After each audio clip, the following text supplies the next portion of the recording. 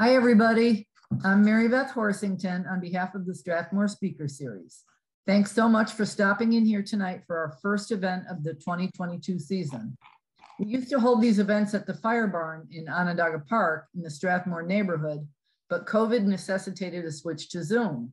So the Onondaga Free Library is providing the technical assistance we need to bring you this program, and we thank them for their expertise and generosity. The Strathmore Speaker Series is made possible through the support of the City of Syracuse, the Gifford Foundation, the Greater Strathmore Neighborhood Association, and donations from people like you. We like to provide our speakers with an honorarium, so if you would like to support this, go to our website, strathmorespeakers.com, and you'll see a donation button on the landing page.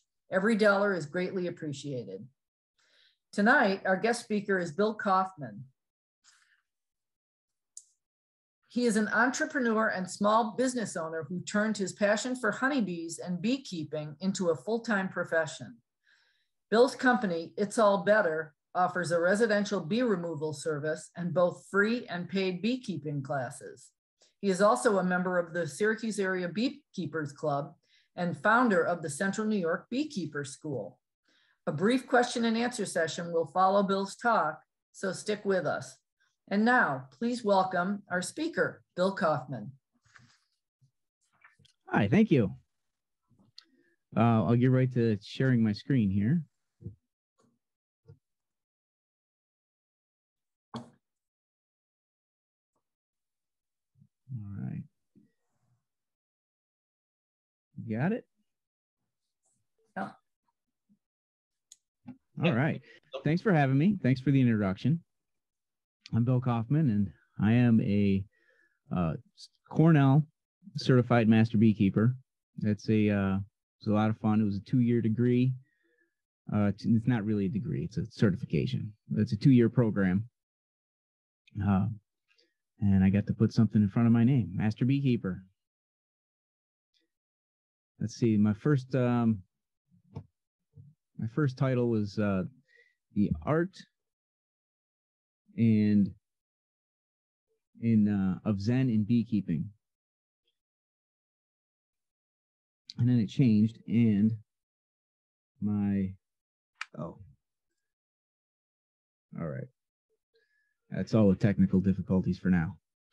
And then I saw beekeeping then and now, so we just got a mix of both. If we got time, we're going to talk mostly about what bees are, where they come from, what do we do with them.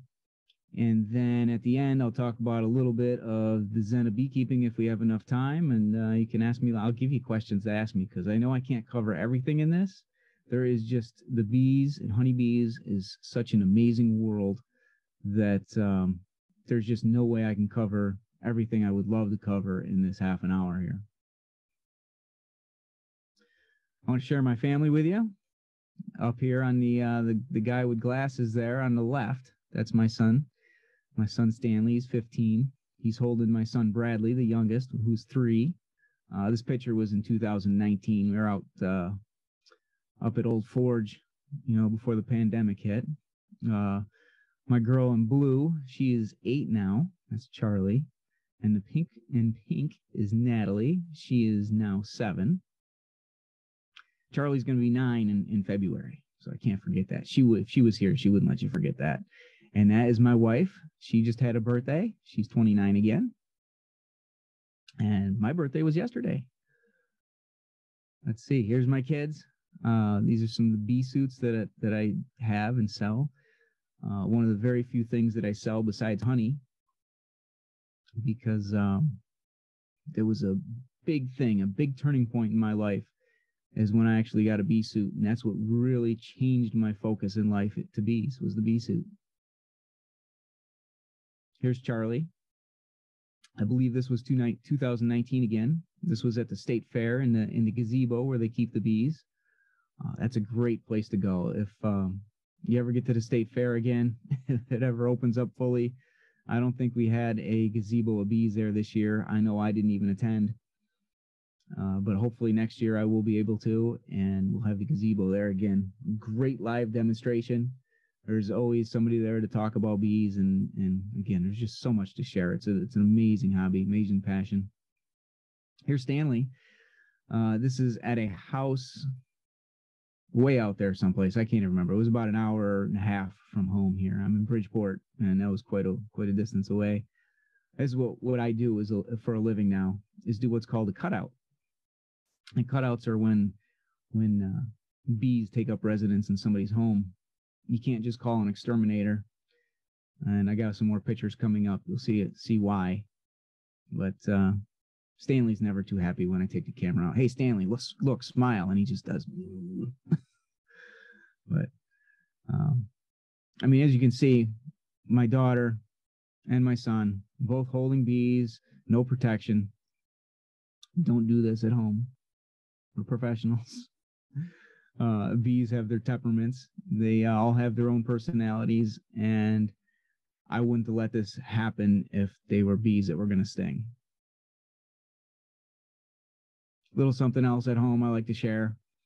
My little guy right there in the middle, the little gray rooster and his flock. Nobody likes roosters around here because they're loud, but this guy, his name is Rotisserie. He's just a little quiet guy, and he's part of our family too.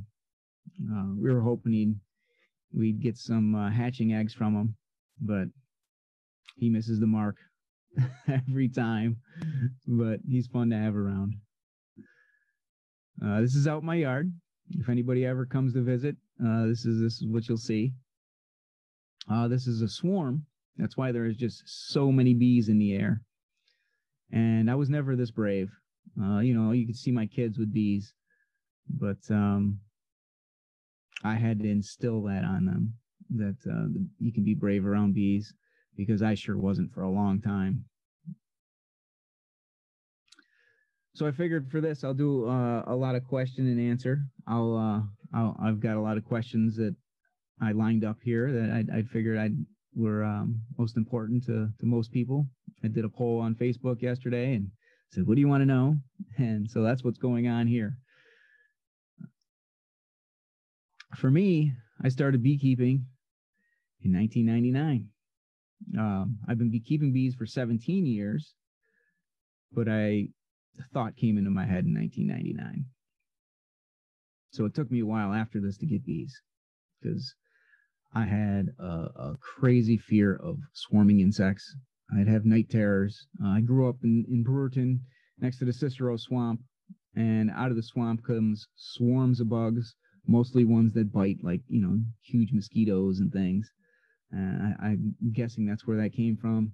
I had an experience when I was young, probably 3 or so, in the single digits someplace, where I stood on a rotten stump and the ground bees came out and they stung me. So that probably had something to do with it.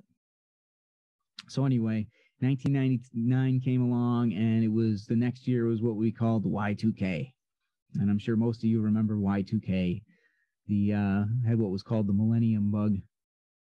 And, well, nobody was to survive. All the banks were going to go back to zero. Everybody's going to be dirt poor. We're going to have nuclear meltdowns, and all the video game high scores were going to be reset to zero. And that was just going to be awful. So I personally, not to become a prepper. I know a lot of people came out there and started digging bunkers and things, but I wanted to be self-sufficient in case something actually did happen and we couldn't have grocery stores, or the supply train broke down, or we couldn't leave the house, or, kind of like what's been going on the last couple of years. And part of that was getting chickens. I'd like to have other animals, but I got 4 kids, so I just don't have time for more animals. And the other part was the bees. The bees is, get that nice honey, the liquid gold, as some call it. It's great for trading. I've traded all kinds of things for honey. And anyway, it took me, again, about 5 years after Y2K, after I started thinking I wanted bees, to get bees, mostly because I had to get over my fear. But it stuck in the thought. So I actually went out and did it. How often do you get stung? All the time. When I first got bees, I got a nice cotton suit and what's called a safari helmet with a beekeeper veil. So the veil goes over the helmet, and then it zippers in to the cotton suit. Excuse me. It zippers into the cotton suit, so there's no way for bees to get in. And you have nice long leather gloves that go all the way up to the elbow. It's supposed to prevent bees from stinging you. But turns out with a thin cotton suit, bees can sting through it. It still happens. And I was terrified. Every time I went out, I was going to get stung. Getting stung hurts. And it still hurts. I've been stung thousands and thousands of times. I'll go, some days I'll get stung up to 75, 100 times now because of what I do. And you'll see why in a couple pictures here. Then I'd go out. After that cotton suit, I knew it didn't work. I'd just put on sweatshirts, flannels, and several layers, enough so that when the bees stung, their stingers weren't long enough to get through the layers. And then I'd use duct tape around my neck to keep the veil down. I'd put it around my wrists and around my ankles and everything else and seal myself up pretty good. It didn't always work. What would happen is I'd bring some bees back into the house. I'd take this protective gear off and he'd sting me. So it just kept going. I call them kamikaze bees. World War II, I believe it was, when we discovered that Japanese had an affinity for kamikazes. That was a very noble position in their culture. You were giving your life for your society, for your people. And honeybees are the same way. If they're going to sting, they're giving their lives for their colonies. It's a very noble job that those honeybees have, and they don't want to do it. But when they're, they will when they feel they're threatened. This is a stinger on the right. Obviously, it's a fish hook on the left. The stinger is barbed just like a fish hook. So when a stinger gets into the elastic skin of a mammal, it will actually stick in there. And it's hard to see in this picture. This is a highly zoomed in picture. It is, if you took a pin, let's say out of your dry cleaning, those little tiny pins with a little metal head. I mean, there are some of the thinnest pins going. This is about a quarter or less the size of the point. I mean, it is if you put the pin under the same magnification, it would look like a round ball at the end rather than a point. So it really isn't the stinger itself that hurts when you get stung. Through this, it's three parts. Two parts that move and a center channel where poison is passed through into the skin. And it's like an acid. It will rupture blood cells, breaks down cellular membranes, and causes lots of pain. When the bee stings, what happens is it gets stuck in there. And it leaves, when the bee leaves, it leaves behind the sting, the stinger apparatus, which is you can see there on the guy's knuckle, big chunk of, it's like a muscle. It's a gland with muscles. And it helps drive the stinger deeper and deeper. And it pumps, there's a venom sac there, and it continues to pulsate and pump the venom into the skin. The bee leaves that, and it leaves a few of its entrails there, and is doomed to die. That's just how it works. The kamikaze bee does its duty and goes off to die.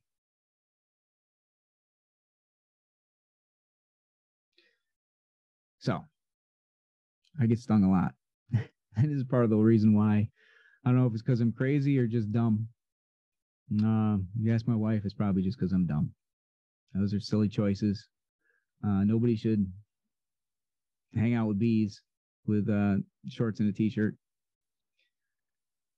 unless you really know what's going on. Now, here is two different cutouts. One's in an attic space, and the other one's in a wall of a church. And you can see the size of the nest that is built, the wax comb. There could be up to 100 pounds or more of honey in this. 20 to 30 pounds of bees and larvae and eggs. If you called in an exterminator, all that is going to rot in your wall. It's going to invite other pests like mice and moths and beetles and the like. And then the honey's going to leak down your wall. You're going to have a mess. It's going to come out across the floor and through your ceiling. If somebody's got honeybees in their house, you do not want to kill them. And 90% of them, the exterminators out there will tell you to call me anyway, because it's not good for their business. But there are some fly-by-night types that will say, oh yeah, I can take care of that for you, and try to take your money, and then you won't hear from them again because they got your money and you got a mess. So if you ever hear anybody got honeybees, you tell them, give me a call. We'll take care of them. As far as honeybees go, a lot of people don't know how to recognize a honeybee. Honeybee versus wasp. Everything is either a wasp, or it's a bee, or it just stings. This is a honeybee.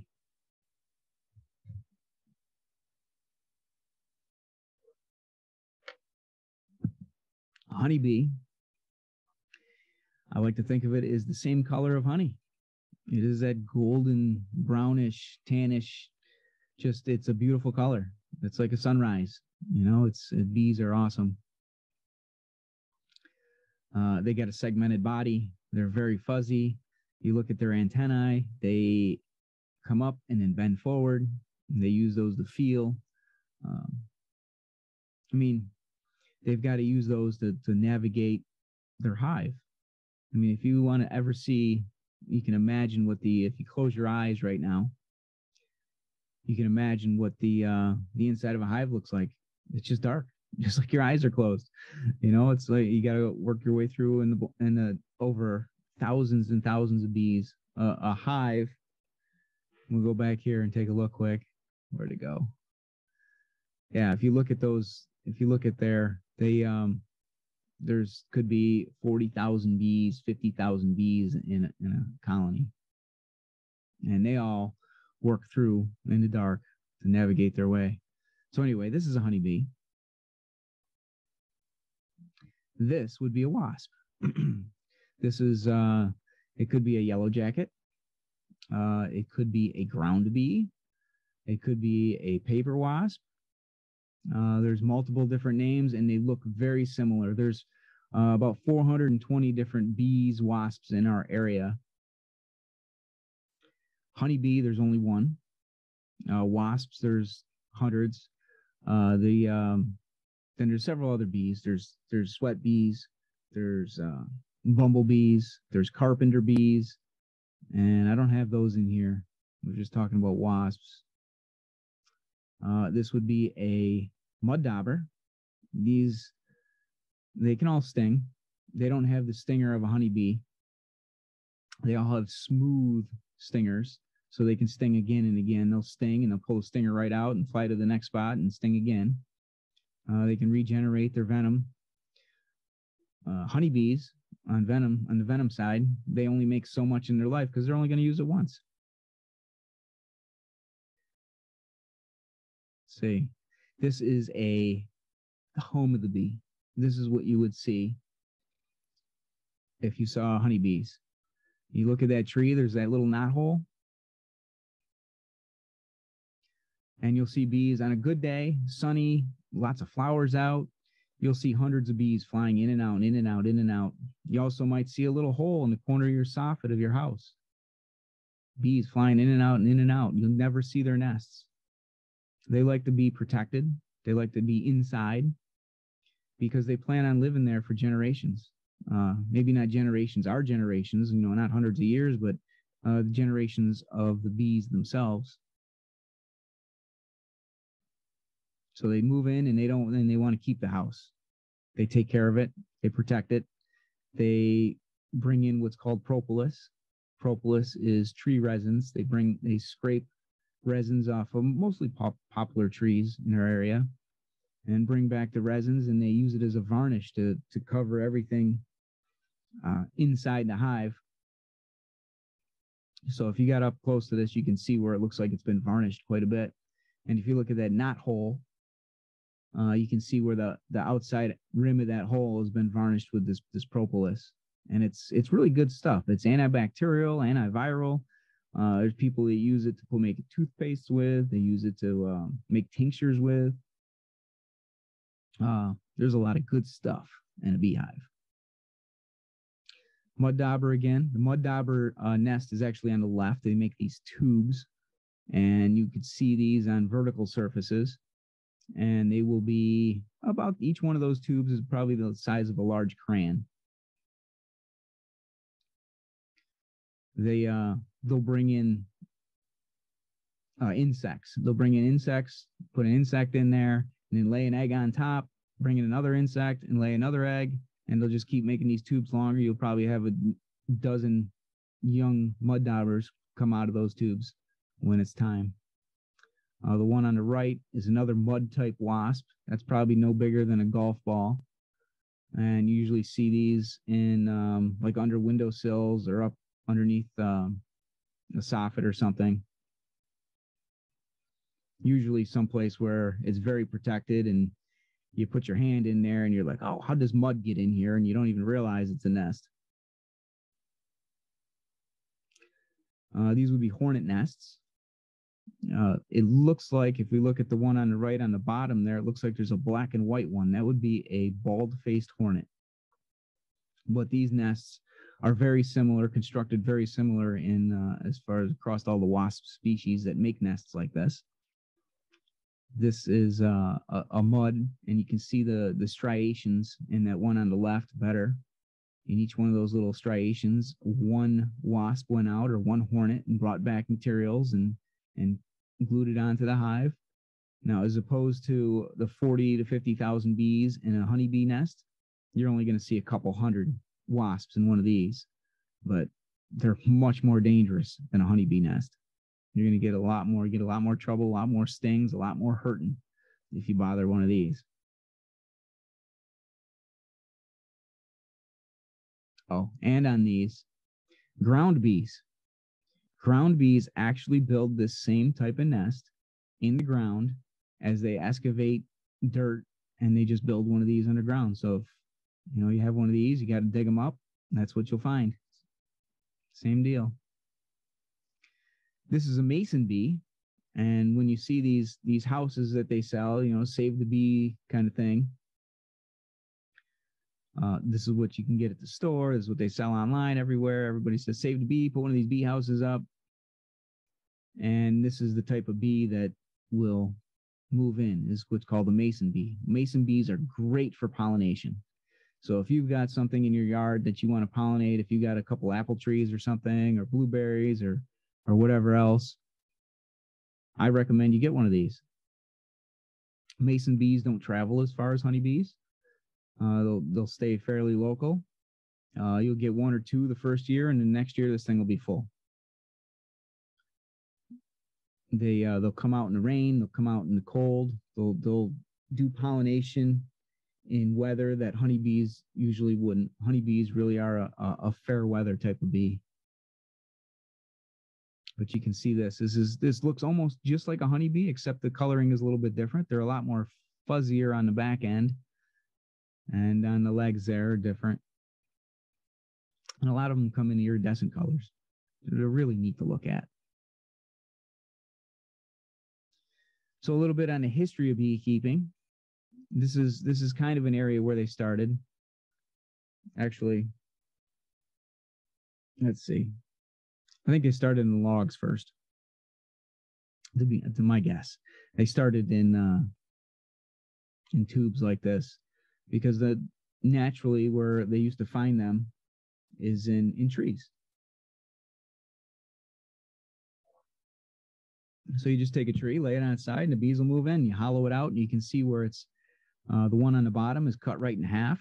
So all they have to do is go in there and open it right up. They got some standing on end there. They used to, if you can see how doors were cut in the front, they used to make them like that. They'd actually climb trees, make a door like that in a tree, hollow out the inside of the tree, the heartwood, and then put the door back on, and hopefully next year they would see bees move into the tree that they hollowed out. And they would do it 20 feet in the air because that's where bees like to live. Honeybees like to live is 20 feet in the air. These have been cut out and now they're on the ground. Works the same. And then came the skep. The skep is like a reed basket. And a good skep maker could make a skep in about 10 hours. So you got about 40 hours there on the left, and maybe a little less on the right, because they're kind of, some couple of them are kind of short. And that's usually a structure that you can make these skeps, and they have to be undercover. Sometimes they coat them in mud. Sometimes they put the roofs over them because they can get wet, and that causes problems for the bees.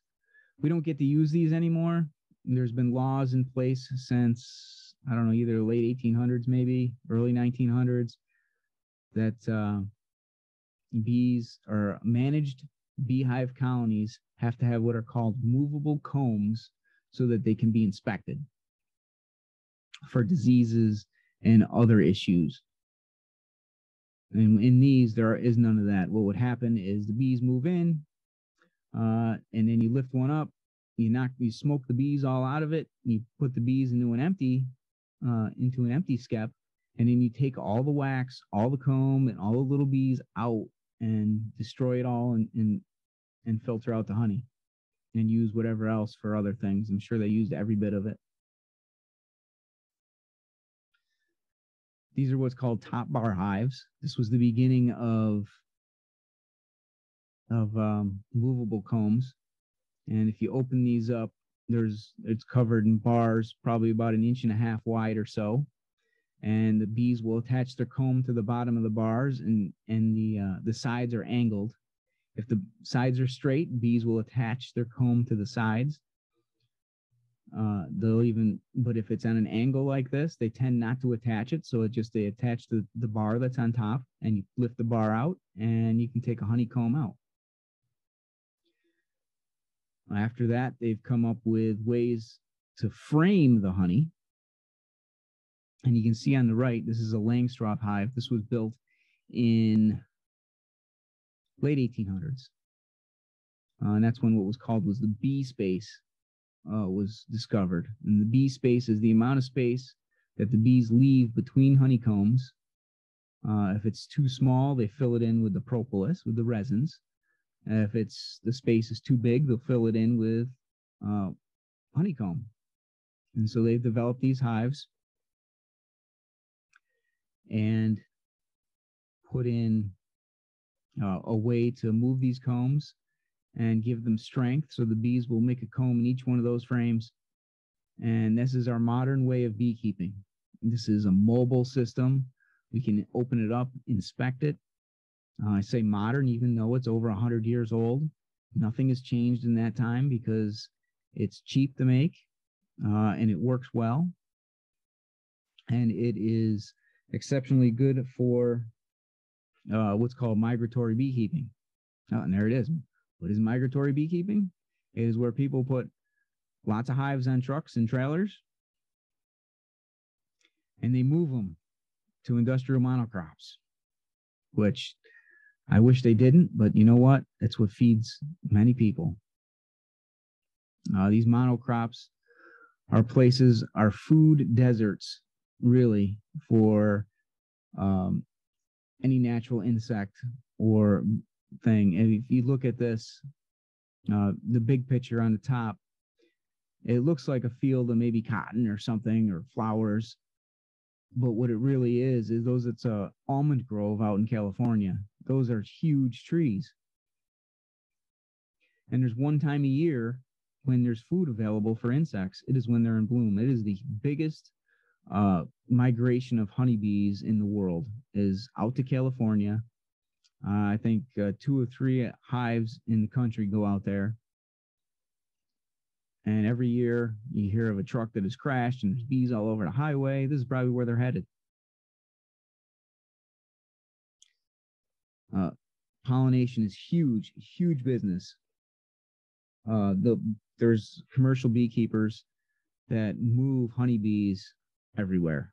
One time they'll be in New York, then they'll be out in California, then they'll be in Tennessee or Florida, and they're up north, down south, left, right, everywhere. It's migratory beekeeping, and that is one of the niches that some beekeepers fall into, usually the big commercial beekeepers.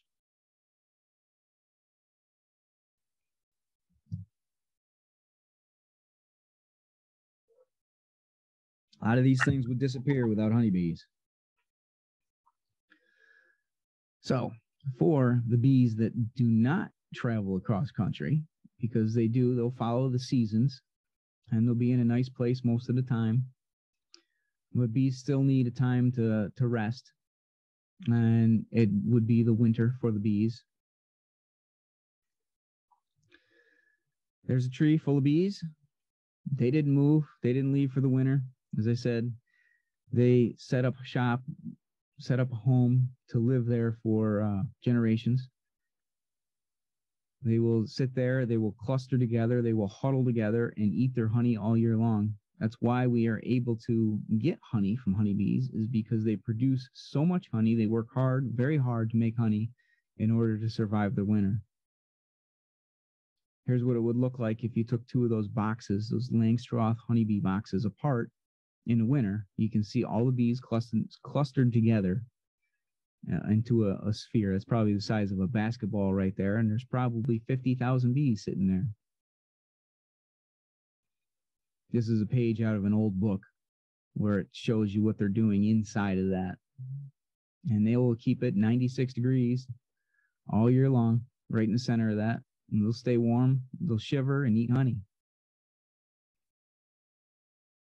How is honey made? Bees go out, they collect nectar from the flowers. In the process, they like to select the same flower again and again and again, which is why they work great for pollination, is because they'll go from an apple blossom to an apple blossom. They'll go from a squash blossom to a squash blossom. They'll go from whatever they're working on. Even if there's something else, other flowers in the area, they will stick to just one thing. So that's why they're a natural, great pollinator. So they'll collect nectar, they'll bring it back to their hive, and they'll put it into their honeycomb. Now, it's kind of like making maple syrup. It is very thin. It is low sugar content, so they have to dry it out. I mean, obviously, they don't have big fires and chimneys to evaporate the water off of the sugar.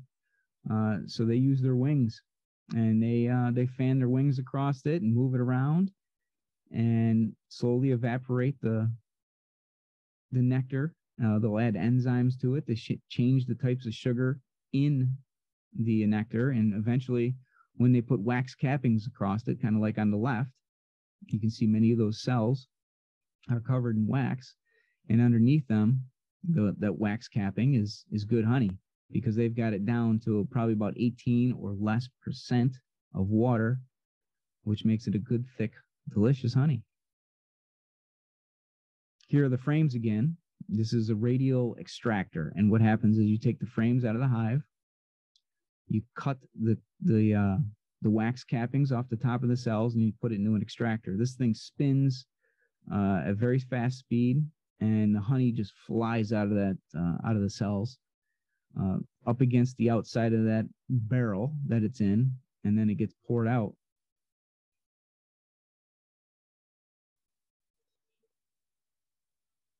Uh-oh, what happened? My pointer stopped working. There we go.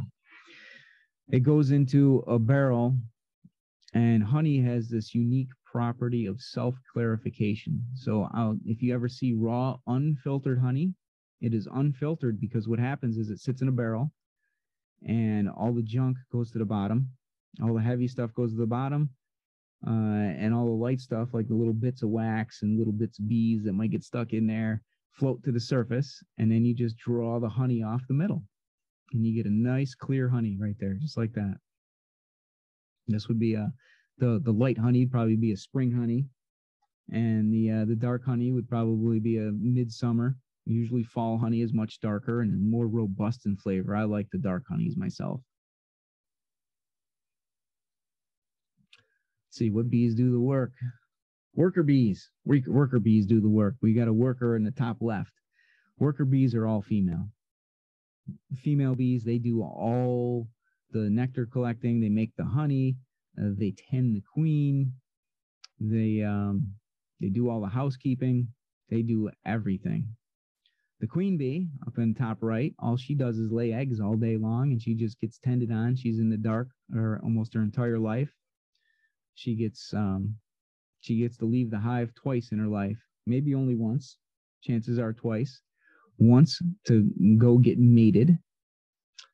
She will mate with up to a couple dozen drones to have a good mix of offspring. She only goes out once, and then she stores all the sperm that she receives from the drones in a gland and releases a couple of sperm every time she lays an egg. Well, not every time. It depends. If she fertilizes an egg, it becomes a worker bee. If she does not fertilize an egg, it becomes a drone. We've got a drone right there on the bottom right. Drones have those big eyes, and they have a great sense of smell, so they can find a queen in flight, and that's all they do. That's all they're good for, is to mate with a queen. Once they do, they mate, and then they don't have a stinger. They have a penis, and this penis explodes and breaks off of their body, and they die. So if they're successful, they die. If not, they go back to the hive and they tell stories and they do whatever they do and eat honey. When winter comes along, the worker bees, the girls, kick them out of the hive to their doom. They will not survive the winter. The queen bee does not rule. She does not rule the hive. I mean, that's kind of like you hear queen, you think monarchy. No. The worker bees choose the queen. They decide which bee is going to, or which egg will become a queen. They decide if the queen is going to lay a drone or if she's going to lay a worker egg, because the drones have a larger size cell in the wax foundation, and they build the wax comb, so they get to choose if they make a large comb or if they make a small comb. And if it's a small one, the queen will lay fertilized eggs to become workers. If it's a large comb, she will lay unfertilized eggs to become drone bees. And then if the worker bees don't like how the queen is performing, if she's damaged, if she has a broken leg or something's wrong with her wing or some other thing, they will actually kill the queen and they will raise a new one. And they can select which egg that will become a queen by feeding what is called royal jelly. Royal jelly or queen food, royal food, bee milk. Bee milk is what it is, and it is a milk, and it's one of the few insects that produce milk just like mammals do. They eat food, and they have a specific gland that produces this milk, and it's a whole food. And that's what the queen lives on her entire life. All bees receive bee milk for the first 3 days of their lives as larvae, but if they continue to feed that larvae bee milk their entire lives, they are queens. So it's a pretty cool thing that can happen. So if for some reason the queen dies, they can make another one. The other time the queen can leave is when the hive swarms. And you might have seen this. You might have seen pictures of it. You'll see a group of bees hanging from a bare branch. There could be probably 10 to 15,000 bees in that little section right there, a little ball of bees. One queen bee in there. There might be a couple of drones. And this is how the colonies reproduce. Honeybees don't reproduce like mammals, where they can, they make one young and that one goes off. They don't reproduce like wasps, where one queen goes out and then that one queen in the spring makes a whole new nest. They reproduce by splitting their hive.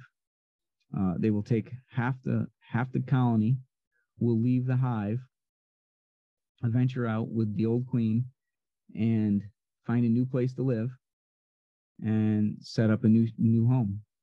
The other half will stay behind and make a new queen for that place. But in the meantime, when they do leave the hive, they don't really know where they're going. So they do what is called bivouac and set up a camp and look for a new place. When they find a new place, this whole group of bees will get up. They will fly to that new place and do what they do.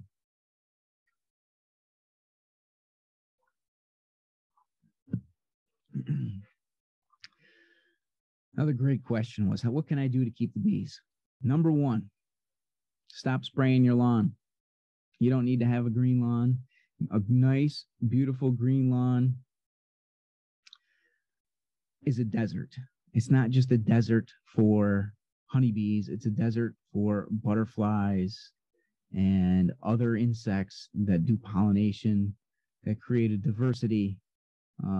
You don't want to spray your lawn because when you do, it prevents weeds from growing up, and weeds have flowers. You have a nice diverse green lawn, and then sometimes you'll have a flush of pink or a flush of yellow or a flush of blue. It's called pollinator turf, and it is very important. There's so many lawns in the world that, well, maybe not in the world, but definitely in America, where we have to have that perfect green lawn. I remember my grandfather sitting out in his yard, sitting in his shorts with one of those long digging things to get the dandelions out of his yard and try to get the roots real deep and manually try to have the nice looking lawn. It was a frustration, I'm sure, for him, because they want to come up. But I know that now that when I see a nice green lawn, I know that it might as well be sand. There's just nothing going to grow there. So that's number one. Another one, if you're going to plant for bees, you can't really plant you can't plant just flowers. I mean, you can, because again, they like a diversity over time. They don't like a diversity at once. They want to see one color, one type of flower bloom now, and then next week, a different type of flower. So I recommend trees. Basswood or linden is a great tree in our area. It grows great in urban areas and produces lots of flowers. And because the vertical style of a tree, you'll end up with 3 to 10 times as much nectar produced per acre than if you did just a patch of flowers. See, how to become a beekeeper. Oh, you know, one else I want to say about honeybees. They travel up to 5 miles away to find flowers, to find food, and they'll do it on a regular basis. And I should have mentioned it earlier when I was talking about honey. Was one bee will create 1/10 of a teaspoon, 1/12 of a teaspoon of honey. So it takes 12 bees to make 1 teaspoon of honey. It's really amazing. It takes a lot of bees to make a jar of honey. And I got a jar sitting here. I don't know if you can still see my picture, but that's a pound of honey. And it takes a lot of bees' lives to make a pound of honey. This is very special stuff. And every time I spill a drop on the ground, I cringe because I know how much work it takes. But they'll go up to 5 miles. They fly about 15 miles an hour. So they can do a round trip in half an hour, 45 minutes. Stop, collect some food, collect some nectar, collect some pollen, and come back to the hive. And 5 miles is about 80 square miles. So if you see a bee in your yard, it could come from quite a distance away. You can't think there's just going to be a hive nearby. They might say, you've got a great spot, and they'll tell all their friends, and they'll all show up. So how can you become a beekeeper? I recommend joining a club. As mentioned earlier, there's a Syracuse Area Beekeepers Club. You know, I don't know if that one's still meeting. It met once in December, but that is at the Fayetteville Library, so you can call them and ask what's going on. Also, I have Central New York Beekeepers, which meets right here in Bridgeport. That is the second Monday of every month.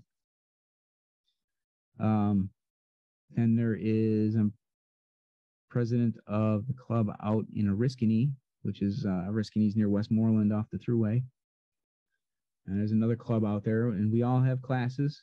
You can all sign up for classes. If you want to see what's going on in the last weekend of May, I always have a gathering out at my place that people can just show up and you know, see what it looks like inside a hive, see what a bee yard looks like, see what it takes to be a beekeeper, the kind of the equipment that's used. Oh, meta awareness. This was part of my my art of art of Zen in beekeeping, I think was my original title. And I mentioned earlier about my bee suits. That's the one thing I sell. When I was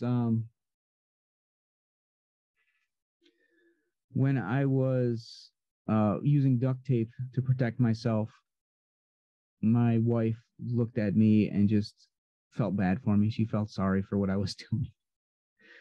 So my birthday, she went in with my parents and bought the most expensive bee suit imaginable at the time and blessed me with it. And when I put that thing on, you know, beforehand, the bees were nuts. They were stinging me constantly, or constantly trying to get me. When I put this suit on, they stopped. I figured, wow, these bees don't want to sting anymore. They know they can't sting me because I've got this brand new, this nice suit that's going to keep me safe. And I was calm, and the bees were calm. Then I realized, you know what? The bees weren't calm because they knew I was wearing a suit. The bees didn't know what I was wearing, and they didn't care. What they realized, or what I realized, was that I wasn't producing pheromones anymore, fear pheromones. I didn't go into this fight or flight reaction anymore. I didn't have adrenaline going. I was calm. I was breathing calm.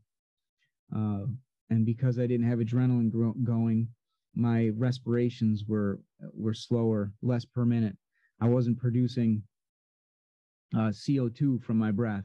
And all these things, because bees communicate quite a bit by sense of smell, by pheromones, I wasn't giving them reason to be afraid. They just thought I was part of the hive. So I'd go out there and be relaxed and calm, and the bees wouldn't bother me. That's why at the beginning you can see my children holding, you know, tons of bees in their hands, and didn't have a problem because because of that bee suit brought the calmness to me, the relaxation and the safety. I've been able to pass that calmness onto my kids, and it has changed quite a bit the way I deal with people. Sometimes I would feel anxiety, feel overwhelmed, and you know, or you know, afraid to talk to somebody because in that anxiety would come up, and that adrenaline and that flight or fright thing. You know, I can, you know, if something's going to happen, people want to be confrontational. I feel that adrenaline come up, and I learned from the bees how to keep that down, how to breathe right, and how to just be calm. And it has changed my interactions with people unbelievably. Meta awareness is up on the screen. Meta awareness is ever read a book and you get to the end of a page and you realize, wow, I don't remember a word that I just read.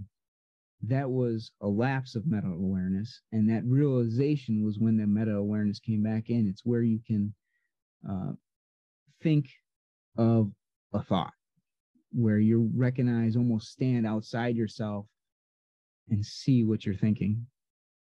And with beekeeping, in order to remain calm, I have to maintain meta awareness. I have to be focused.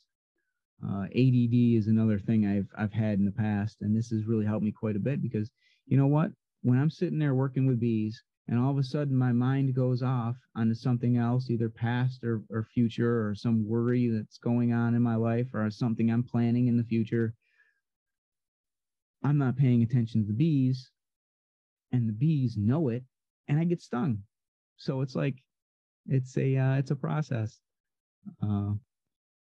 So I have to intentionally pay attention to my thoughts and be focused. And the bees are a tool to help me become more focused for longer and longer amounts of time, and be aware of my breath and my breathing, my calmness. And so it's great. They do a lot with veterans. Veteran groups have recognized this, and there's a lot of programs out there to put veterans with beekeepers, to set them up with colonies and hives to help with PTSD and the like. And it's not just vets that have PTSD. There's a lot of people that have been abused or have other things happen in their lives where they have regular triggers. Trigger's a big word now in society. Is you're going to be triggered. And that all a trigger does is set off that fight or flight reaction. And you know what? We're not going to get rid of triggers in the world. But you know what we can do? We can help each other be calm. And through beekeeping, it's great. And it's a class I teach. You come out and we can talk about that. And, we're in the yard and how to do it. Bees breathe. And this is a little video of a bee breathing. He's got his head stuck in the comb, probably packing some pollen or some nectar down in there. Or maybe it's feeding a little egg that might be down in there. It could be feeding an egg. But that's how bees breathe, in and out, just like we do. They don't have lungs like we do. They have what's called spiracles, and they're like little holes or little ports in their body. So they expand and contract and draw air in through those little holes. The handful of bees, they're pretty cool. Here's a picture of this reminds me of, I want you to go out. I want you to eat a lawn chair. This is your homework when springtime rolls around. This is part of the zen of beekeeping. Get out there, lay in the grass. See, this has not had Camelon sprayed on it. There's a lot of clover in this grass. It's a great source of nectar and pollen for bees, especially early in the year, along with dandelions. Dandelions are one of the very first foods that come out in somebody's yard for bees to collect food from.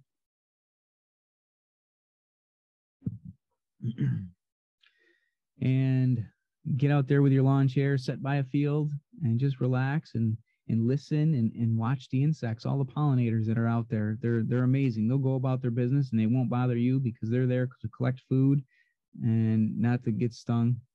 This is part of my bee yard. If anybody wants to, you camp out in my bee yard next to some hives and smell the honey being made. I had my son out there. He didn't want his picture taken again. So there's that. I teach classes right out of my garage. A lot of things you see in the pictures here are on that table. You do some good honey tastings. There's a great variety of honey tastings, a great variety of honey. Most of the time, people don't even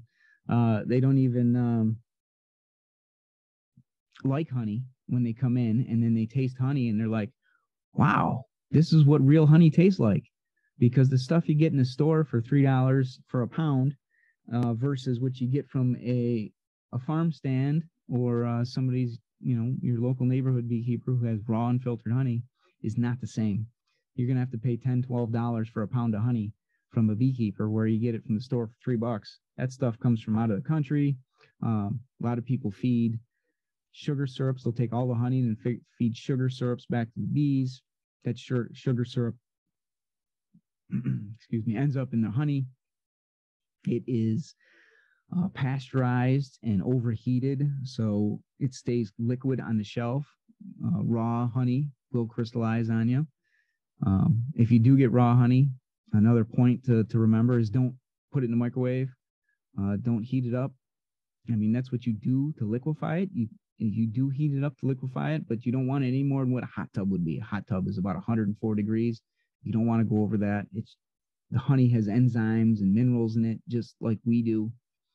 If we get a fever of 108, we're dead because our bodies break down. Same thing with the honey. If you get up that temperature in the honey can break down. So that's it. Any questions? Here's some of my information. My website there. You can check it out. There's a calendar of events on there. You can contact me anytime if you've got bees in your area or you got questions, or you know what, write down my number. If you see a bee at your house and you wonder what it is, just send me a picture. I'll tell you what it is and what's going on. If you want to take a class or if you want to learn about beekeeping, give me a call, send me an email, whatever. Take a screenshot. That's my card right there, front and back. So if I run into you, I'm going to give you a card anyway because it's all word of mouth. All right. So thank you. Thanks, Bill. And we do have one question. The first question is, do you offer beekeeping classes for teens? Absolutely. Beekeeping for all ages. I've got extra suits. I've got extra protective gear for anybody that needs it. I'll lend if you come out. There is, right now, I'm putting together beekeeping classes out in Oriskany it's at the Cornell Cooperative Extension. Anybody can go.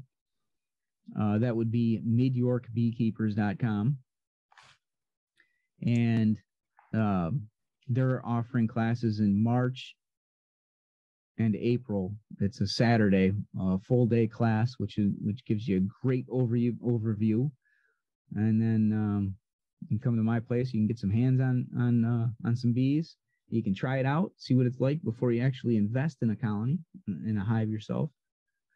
Or you can go out to the other Oriskany out there, that club out there, and the midyorkbeekeepers.com, and do one out there. Cool. So next question is from Deborah Rossi, and she asks, how long do honeybees live generally? Oh, yeah, 45 days.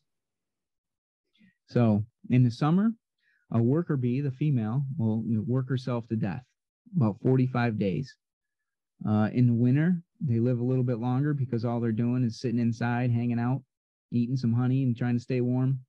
They can live up to 180 days over winter. The queen bee, she's a little bit different. She can live up to about 5 years. So you could have the same queen bee, and like I said, she goes out and mates once and gathers enough sperm to fertilize eggs, and she can lay up to 3,000 eggs a day. So that 45 days, there's bees constantly being born and there's bees constantly dying. But that 40,000 bees in a hive tends to maintain pretty good. It can lower to about 20,000 in the winter when it comes out of spring, to about 70 to 80,000 at the peak of the flower season. Cool. The next question is from Nancy Wolcott, and she asks, can different varieties of bees exist together in the same yard if she were to get a bee house or bee houses, bee homes? Different varieties, absolutely. You can have dozens of different varieties of bees in one place. There's some let's see, there's bumblebees. Bumblebees can live in small areas, like underneath a step or under brick in the backyard someplace. They make a little, if you put a clay pot upside down, they'll find it and make a place in there. Carpenter bees, they're the ones that drill nice little holes in your the wood on your house. You don't want them there. You got to get them out. They do a lot of damage. The mason bees, you put a mason bee house out there. You put a honeybee colony out there. You have multiple different, because they don't all eat the same thing. They all forage on different stuff. So yeah, you can have plenty of different, a nice variety out there. Get your lawn chair out and watch all that they do. Okay, this is a question about a different insect, but I, knowing nothing, I'm assuming that it relates to bees somehow. It's from Mike Lyons, and he asks, how do you manage varroa mites? And I guess first off, what are varroa mites? Oh, yeah, varroa mites. That definitely relates to bees big time. Here, I'm gonna stop sharing my screen first here. There we go. The varroa mite. It's kind of like a bee tick. So if we go out into the yard, into the tall grass, and we get a tick, what happens? We get a little bug on us that burrows its head into our skin and feeds off of us, right? The varroa mite does the same thing to a bee. It burrows its head into its body and feeds off the bee. To manage, there's treatment beekeepers and non-treatment beekeepers. I'm a non-treatment beekeepers. I don't like putting, because treatment beekeepers use the pesticide in a beehive to get rid of the mites. You're supposed to do most of the treatments go on without honey, but so it doesn't get into our food. A lot of them are supposed to be food safe, so I don't worry about it too much. But for myself, basically what needs to happen is there's a life cycle of the varroa mite. Part of their life cycle has to be on their brood. So honeybees go through metamorphosis. We usually think of butterflies go through metamorphosis. They make an egg, a larvae, a cocoon, and then emerge as an adult butterfly. Bees do the same thing. There's an egg, there's a larvae, there's a cocoon, then there's an adult bee. The varroa mites have to live on the larvae stage of the honeybee life cycle for a little while. And what's called a brood break is when a hive does not have any larvae in there. And when you do that, the varroa mites can't survive. So you eliminate most of them because they can only be in what's called the phoretic stage, which is when the varroa mite are not on the larvae, but are traveling around on the bodies of the adult bees, feeding off of them. But they have to, in order to do a full life cycle for a varroa mite, they have to feed off an adult and off a larvae to get the proper nutrition in order to survive. So there's a few different things. There's chemicals you can put in there, and there's a few physical things you can do to manage their population. But that's a big deal, and they're just like mosquitoes are vectors of diseases like West Nile and Triple E. There are multiple different viruses that travel around with the varroa mite, and because of migratory beekeeping, those viruses come from all over the country, all over the world, and just get everywhere. You can see that with coronavirus, how it started in the other side of the planet and it just travels so fast because people move around. Same thing with the bees. The bees move around, the varroa mites move with the bees, and so do the viruses. So it is definitely honeybee related. Okay, I think we've got time for one or two more questions. So the next question is from Patty Black, and she asks, if you have a small lot, how much space do you need, or what's the minimum space required to keep bees? One of the pictures I like to share, I don't have it available right now, but one of the pictures I like to share is an apartment building where they have a beehive out on the patio. Obviously, they have no space, yet they have bees. You don't need space. You only need good neighbors that are not going to say, I'm getting stung by your bees. But in reality, honeybees travel, again, they 3 to 5 miles from where their hive is to collect food. So they're not going to go in your own yard. You don't have to worry about having enough flowers in your own yard. They don't have to be in your neighbor's yard. They'll go quite a distance. So really, all you got to do is have good neighbors. Cool. So the next question is from Donna Regan, and she asks that she says that she's seen organic honey for sale. Does that refer to how the hives are kept or the nature of what the bees are feeding on? And she says that, it seems if the honeybees have a radius of 5 miles, it'd be difficult to control exactly where they are collecting nectar. Right. So in the United States, there really isn't. I think there might be a spot out in Hawaii, but really in the United States, to be organically certified, you have to know that the ground that plants are grown in hasn't been touched by chemicals in, I think, something like 7 years. It's got to go through a lot of certifications. And considering that bees fly 80 square miles, you got to know every bit of that 80 square miles, and it's just impossible to do. So organic honey is either labeled wrong, or it comes from a country that has different standards and say, oh, you can put organic on anything.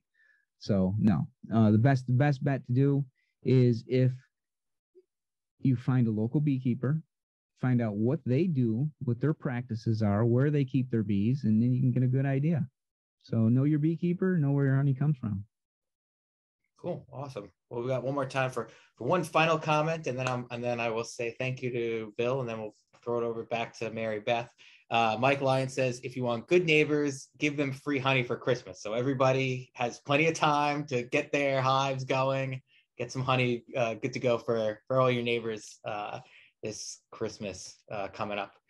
All right, well, Bill, thank you very much for joining us tonight. That was quite informative and quite eye-opening, and I am glad that I am not a bee, because that sounds like a brutal life.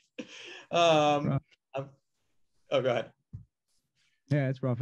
Thanks for having me. I know I went longer, but like I said, there's just so much to talk about.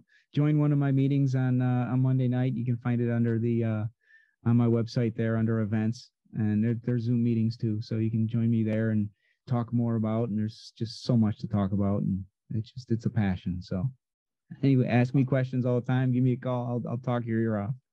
Awesome.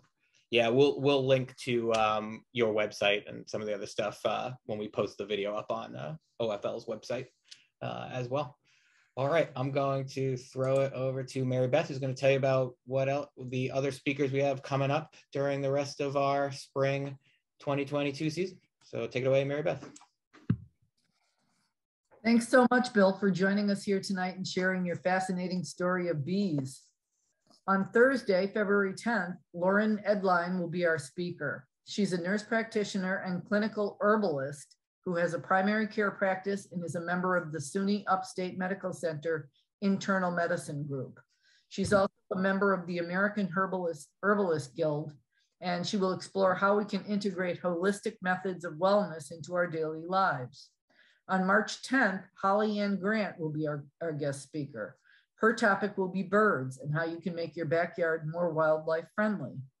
She'll also give us some bird identification tips and tell us about a citizen science project, a bunch of citizen science projects at Cornell Lab of Ornithology, where she is a project assistant. You can find updates on the series at our website, strathmorespeakers.com. And thank you all for joining us tonight. We hope to see you again in February. Night.